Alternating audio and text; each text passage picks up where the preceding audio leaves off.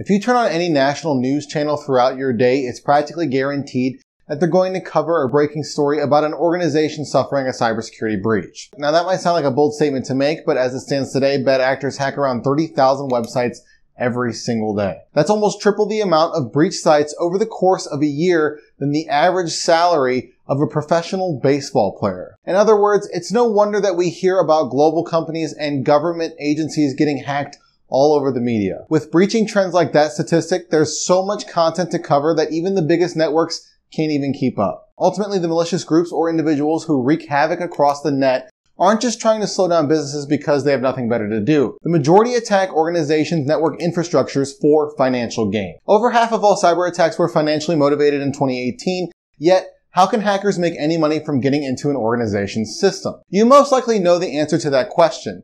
Bad actors target sensitive information. Whether it's protected health information, PHI, or financial information, a hacker group can scam their way into a fortune if they get their hands on a little morsel of data from either of those categories. As a result, organizations of all sizes have no choice but to pour money into ways to protect their most valuable assets, aka their customers' data. If they don't, they risk hemorrhaging revenue due to loss in trusts and fines from the government. Yet, if you Googled anything about how to protect sensitive information your organization works with, it wouldn't take very long before you come across encryption as a recommendation. That's great that it works so well, but how do you use it for your own advantage?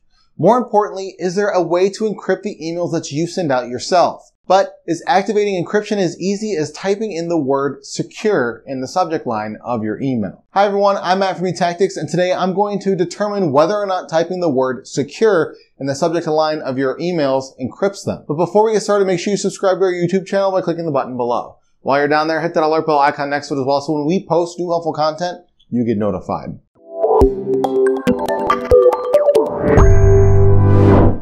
The answer to the question around this video is that it could, but it depends. Most individual email accounts don't natively use encryption, yet the majority of popular email providers offer a paid service that encrypts your team's electronic messages. This is the price table from Gmail Enterprise. The top selling point across all tiers is that it provides custom and secure business email. Although generic sounding, further research confirms that Gmail Enterprise provides the ability to encrypt all of the emails from your organization via S or MIME encryption. But Google isn't the only organization to offer encrypted emailing capabilities. Microsoft 365 does as well. So now that we know that encryption is often offered as a paid service by email providers, where does typing the word secure come into play? Certain encryption methods are more secure than others. Transport layer security, TLS, is the standard, yet it only secures the message, not any additional information or data that's included or attached in an email. End-to-end is a step above TLS message encryption as it encrypts both the message and the data, requiring the recipient to decode attached data using a private key. Of course, every organization that handles sensitive information wants to use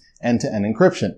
If you have an option to choose the best, you're going to want to use it. But end-to-end encryption usually comes at a higher price point than the standard or TLS. As a result, the organizations that purchase end-to-end encryption services from a cybersecurity vendor are usually charged by volume. To ensure that it's not overcharged for using end-to-end for every message, most organizations work with their vendors to implement a keyword that triggers a higher level of encryption for a message. Usually, that trigger is providing the word secure in the subject line. So how do you know if your email is secure? The point I tried making in the section before was that typing the word secure in the email might encrypt your message. However, it depends on whether or not your organization has a vendor that provides encryption and if that's the subject line trigger. If you don't have an encryption vendor, typing secure won't provide any additional protection to what you're sending. If you do, typing secure might not be the right word to signify the need for added security. In any case, before you send anything that has the potential to cause a cybersecurity breach,